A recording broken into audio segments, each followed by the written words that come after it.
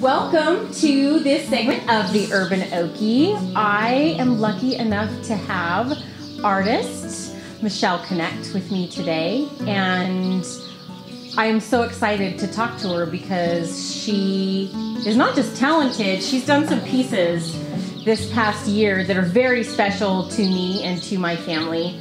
And I hope after you watch this piece, you will hop over to her page and take a look at her mosaic work because it's incredible.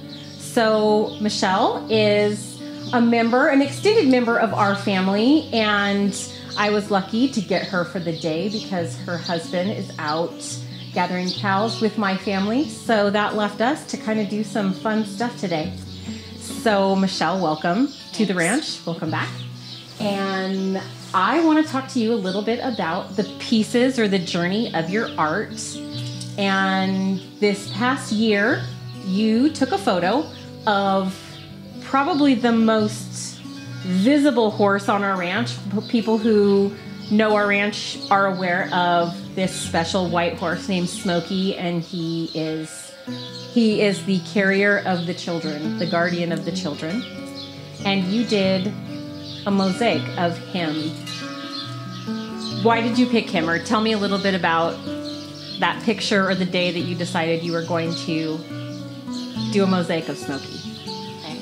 Well, I've moved from doing garden pieces, for 10 years to really wanting to do animal portraiture, horses, cows, dogs, things like that. And so, there's abundant animals here for me to have for models. So the last time I was here, I walked around in the morning and took some pictures, and I just happened to get one of Smokey in the morning light, and the light was shining on his mane, and he just looked angelic, and so that was the inspiration.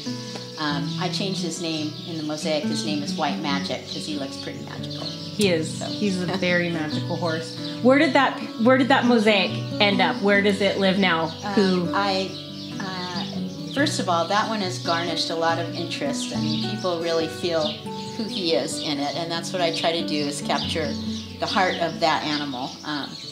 And so I had it displayed at Open Studios in San Luis Obispo this fall.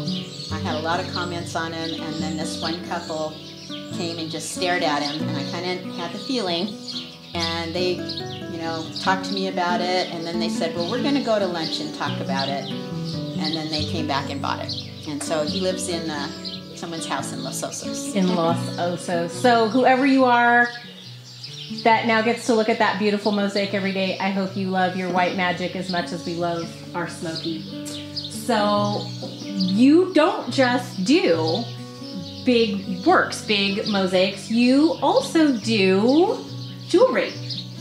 And this piece that I'm wearing, I'm really excited. This is the first time I've worn it, and I've waited about a month from the time I saw this piece. You had it up maybe 5 minutes. Right, on Facebook. On Facebook, and I said, you did a few, and I said, I want one.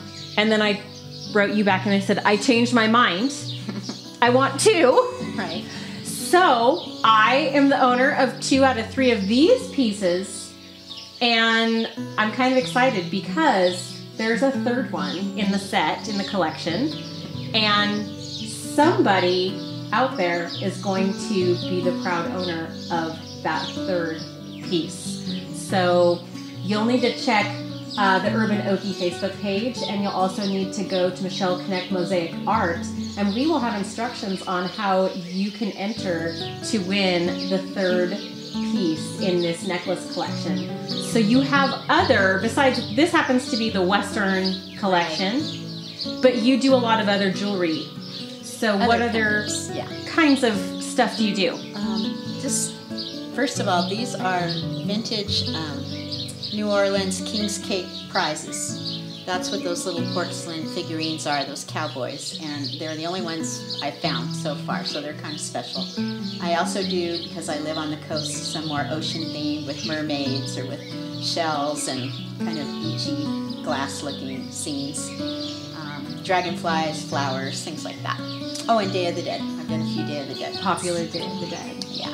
So for people who check out your Facebook page or happen upon a gallery that your stuff is in and love your stuff, if they wanted a piece, how would they go about getting a commission?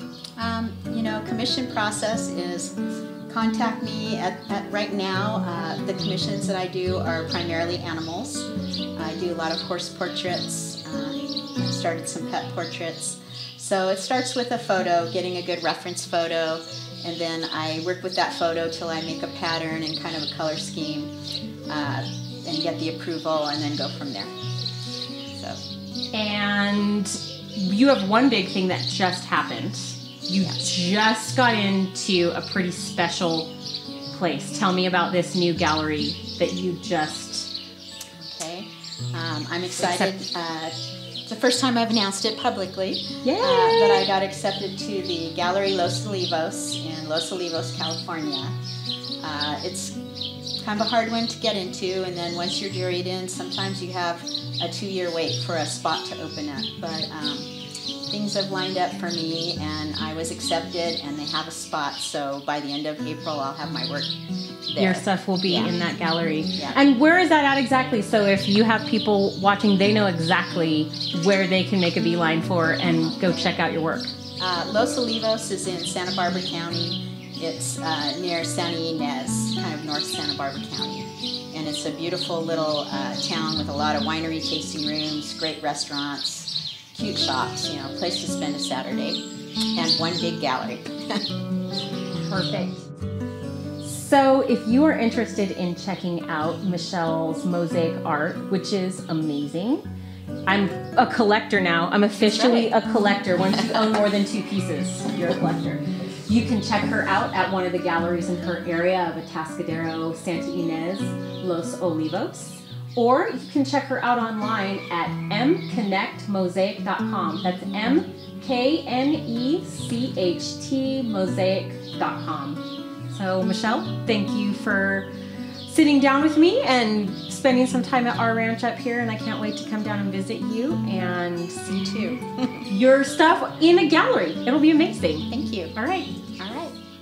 Thanks for tuning into the Urban Okie. We'll see you next time.